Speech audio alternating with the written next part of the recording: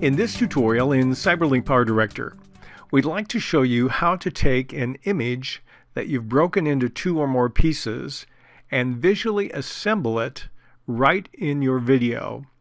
It's a real nice way to add a little interest to any image that's part of your project. Now obviously, in order to do this, you need an image that you've already taken and split at least 2 ways.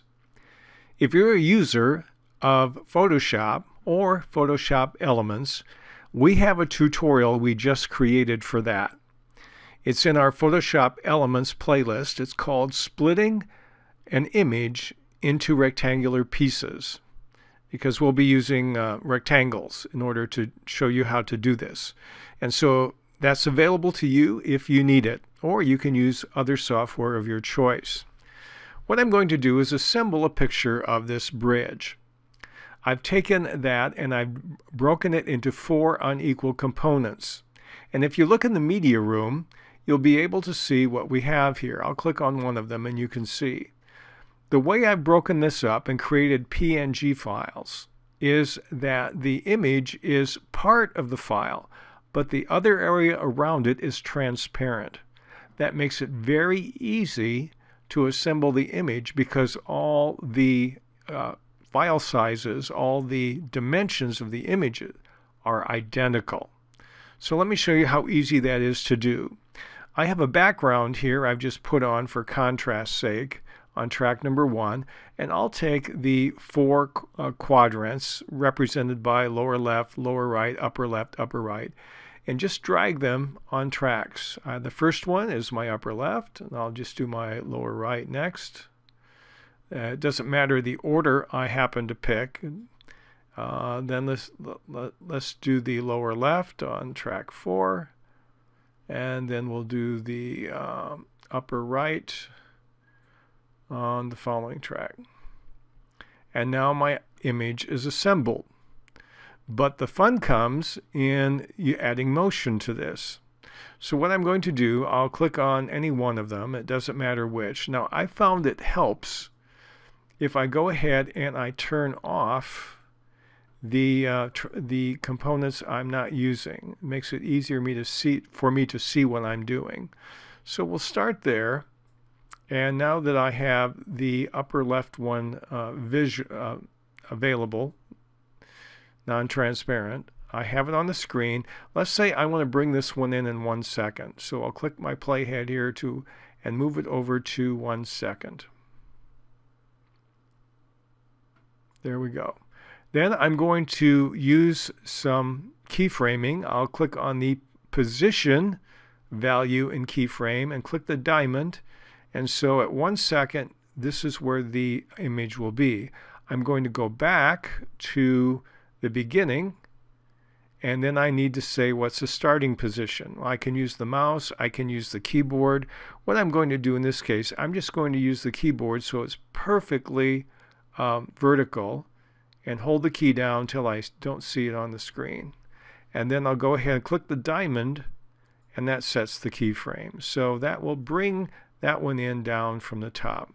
Okay, that's the way I want that. Let's do the lower right. I'm going to highlight it so I see what I'm working on here. Double click on it. Okay, let's go ahead and say we're going to take 1.5 seconds to bring this in. So it would be 1 second and 15 frames because I'm working in a 30 frame per second project. Okay, I'll set my keyframe and I'll go back to the beginning, and let's say, let's just drag it off over to the right. It'll come in from some kind of an angle. And that set my keyframe automatically because I use my mouse. I'll click on OK. So that's the second one done. Okay, let's go to the third one. You're getting to see the process here, so we won't do all 4 in the recording. I'll turn this guy on and double click. And let's take longer for this. We'll go 2 seconds here. We could make the timing the same if we wanted, doesn't matter. Set a keyframe, move the playhead to the beginning, and I'll use the mouse again. We'll just set it off the screen over here. And click on OK. I have to turn them all back on. We'll click here and here and up here. There we go.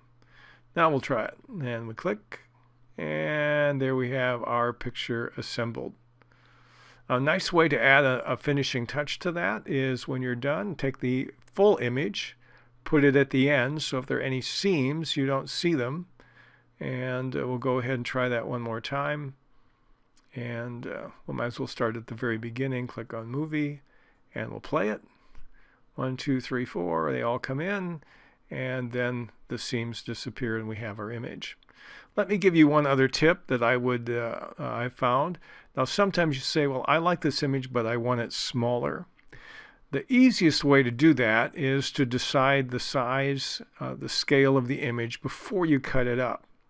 But if you have to do it afterward, here's one thing you can do. You can click on each of the 4 components, go back into your PIP designer, and then we have the scale. Make sure the aspect ratio box is checked.